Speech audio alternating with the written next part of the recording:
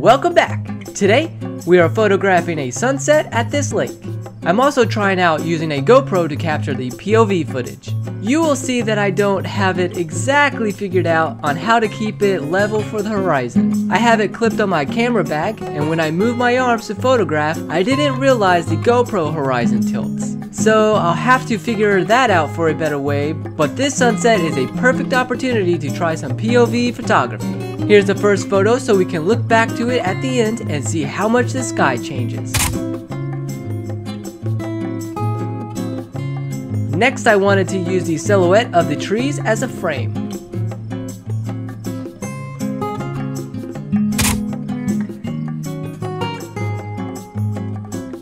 Next, I walked out to the dock to get just a lake with no trees, and this shows I had no idea the GoPro is not pointed directly in front of me. It is now pointing up.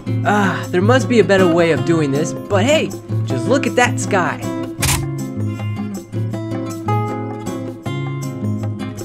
More people have shown up for the sunset, which gave me the idea to try and include them in my photos, and I really like how this photo turned out.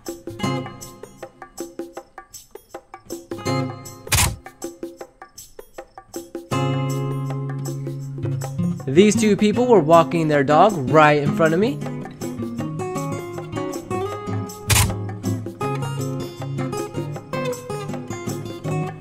Next, I wanted to try to photograph the tree again, since the sun is lower now.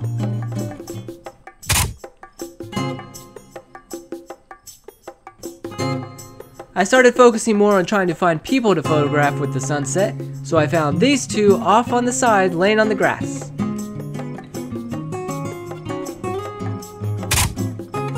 I like it. Here are two more people taking photos.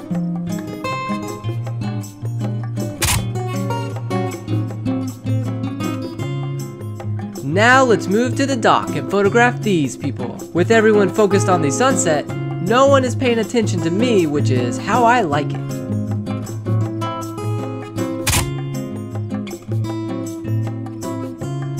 And now the sun is completely down, and I'm trying to capture the last glow of the night.